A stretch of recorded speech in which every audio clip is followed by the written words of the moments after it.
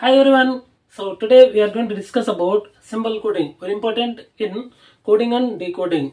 So particularly for APSET, RRB and other competitive examinations. Okay, now we'll start one example related to symbol coding.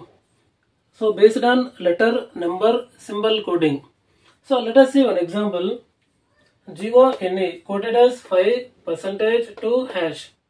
So second one, same process, MEDAL, medal, 4 hash $3 at the rate. This is the code language for second one.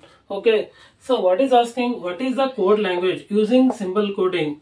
GOLD, gold.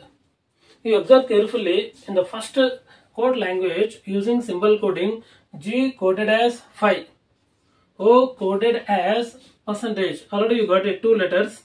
You need to find out remaining 2 letters L and D. You observe carefully L. In this second code language, L, last letter, L coded as at the rate. You read here, at the rate. So similarly, last one, D. So where is D? In this second code language, third letter D. D coded as 3. So answer is 5% at the rate 3. Where is that? In this out of 4 options, third one. So third option is correct answer. I hope understood all of you. Thank you for watching.